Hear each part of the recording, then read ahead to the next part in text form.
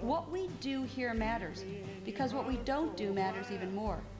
We need to continue to push, and we at ADAO are going to continue to push the Surgeon General of the United States. As you know, the United States continues to use asbestos, and that indeed is a barrier to others stopping its use. The most horrific part of this whole story is that it is preventable.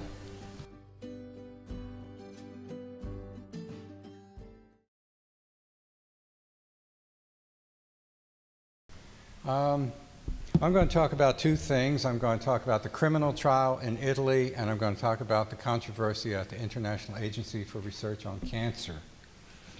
As many of you know, probably, there was a criminal verdict last February of 2012 in which two owner executives in of the Eternit company, a big European-based asbestos cement company, were convicted in a criminal court and sentenced to 16 years apiece in jail. One of these guys, Stefan Schmidt-Heine, is estimated by Forbes to be worth a little over $3 billion. One of the wealthiest men in Switzerland. So now they were appealing this case, this verdict, that they had been convicted of causing an environmental disaster, causing the deaths of so far 3,000 Italians among the workers and the communities around the factories. They had 4 factories in Italy. They had factories all over Europe. They had factories in Brazil, in South Africa. This is a big outfit, this company, making asbestos cement. So, of course, the first efforts by the defendants were to move to another court. And they went to the appeals court. This is now, I'm reporting on the appeals court case, which is ongoing and started this month. And so the chief judge made a speech which you don't think you need to understand Italian to understand that he compared Stefan Schmidt-Heine to Hitler. In the Wannsee meetings in the beginning of 1942, where the Nazis made the plans for what they called the final solution. The defense claim was that they'd spent $45 million on health and safety at their Italian plants between 1973 and 1986. The prosecutor said that was exaggerated, that the real figure was $5 to $10 million instead of $45 million. And as an example, they said that grinding asbestos waste at the Casale plant from several other plants was profitable and should not count as health and safety related just because they were recycling material. The stuff was crushed in the open and moved by earth-moving trucks. You can imagine what a mess that must have been. Defense claims of investment in health and safety, the prosecutor said, were not followed by any evidence of the effectiveness of such in having a positive effect on health.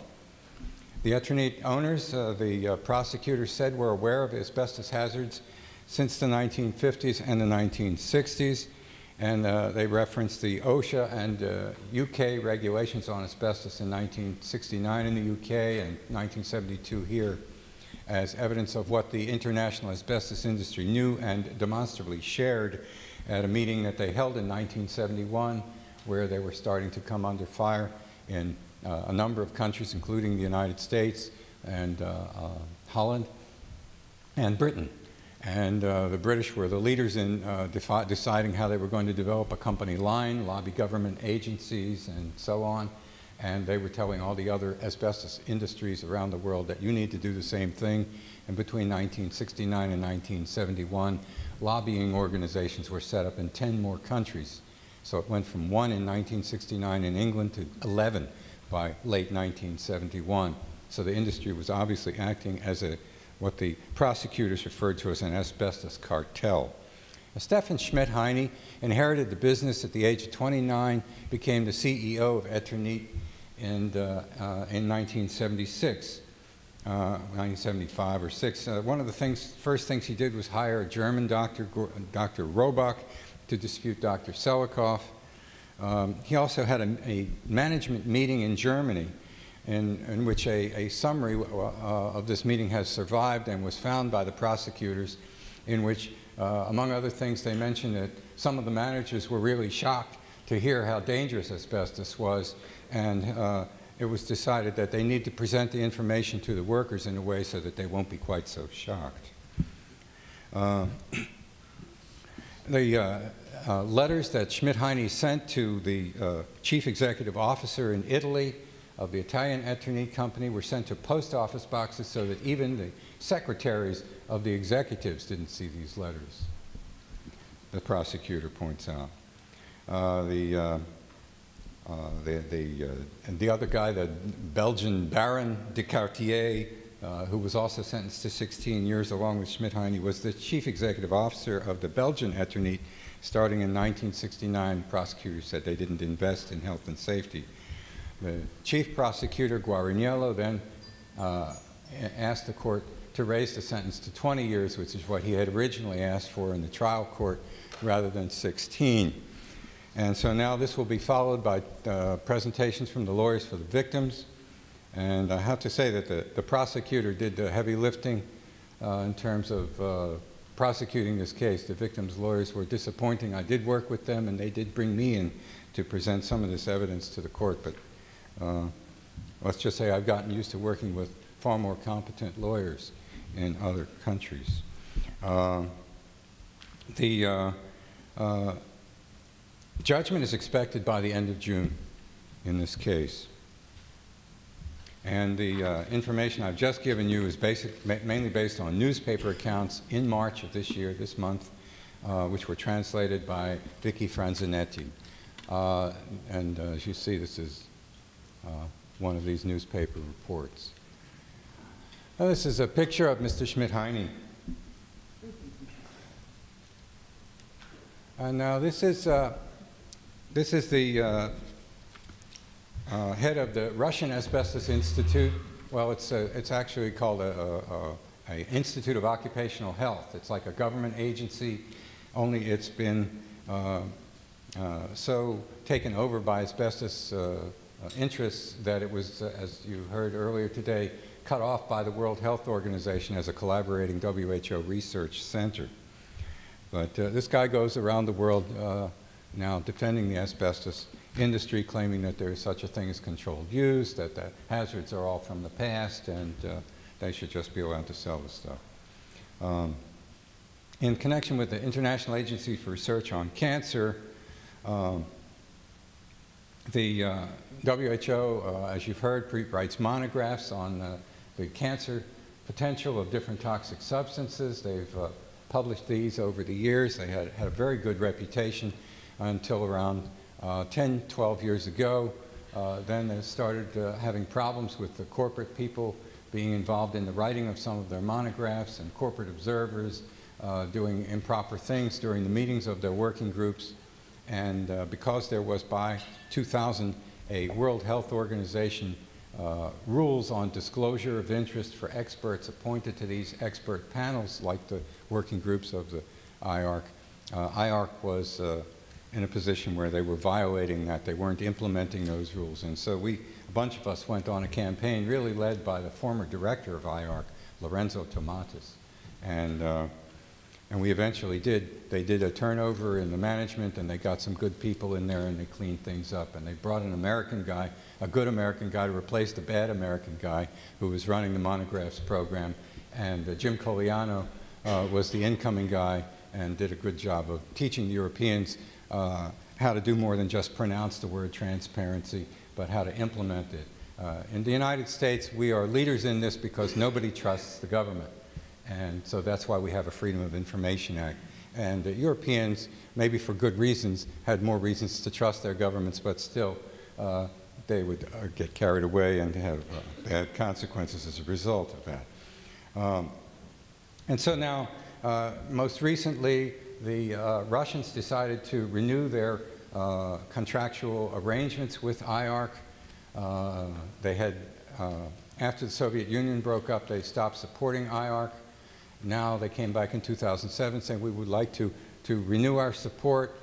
In fact, we'll even pay our past dues. And by the way, we've got this study we want to do of our asbestos workers with IARC as a joint collaborator for the world to see whatever we're going to find. And So eventually it came out late last year that they had this collaboration going on, and a bunch of us, scientists all over the world, protested this, wrote to IARC. They were holding a meeting in Kiev in the Ukraine, hosted by this Russian institute, and the Minister of Health from Italy, as well as the scientist group from around the world, sent letters to IARC saying, don't go, don't send anybody. This is obviously a meeting of the asbestos industry to block the next meeting of having chrysotile asbestos added to coverage under the Rotterdam Convention. The IARC people went anyway. Sure enough, the Kiev meeting announced that one of their conclusions was that it's premature to include chrysotile under the Rotterdam Convention for prior informed consent in international trade.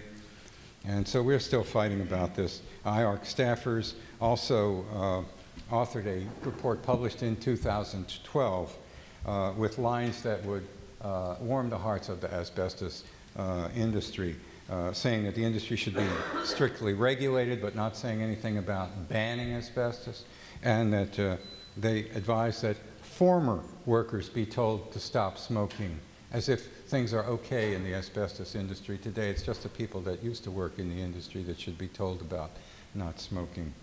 So we're still involved in trying to do something about this. Dr. Lemon, Dr. Frank, and I had meetings with Kurt Streif, who's the head of the monographs program today in IARC, and tried to explain to him the basis for our concerns. He told us that he told his bosses to stay away from the Russians as soon as the Russians started talking about doing an asbestos collaboration. But obviously, Kurt doesn't run the agency, if in fact he told them that.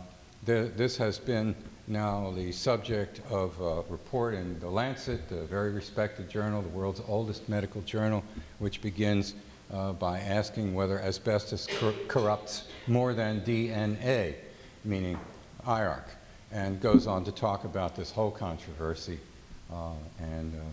So we're continuing to try and get some daylight between IARC and the Russian asbestos industry. And the meetings on the Rotterdam Convention are in the beginning of May.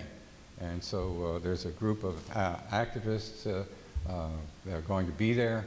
Fernanda will be there, I'll be there, to try and do what we can to at least make it unpleasant for the Russians if they're going to try and block chrysotile being added under the coverage of the Rotterdam Convention.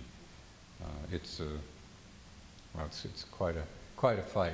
The Canadians did this up until now. Canada, with the closure of its mines, said they're no longer going to block chrysotile being covered under the Rotterdam Convention, but Russia will be a voting country for the first time this year, and we're expecting a tough fight from them. Thank you very much.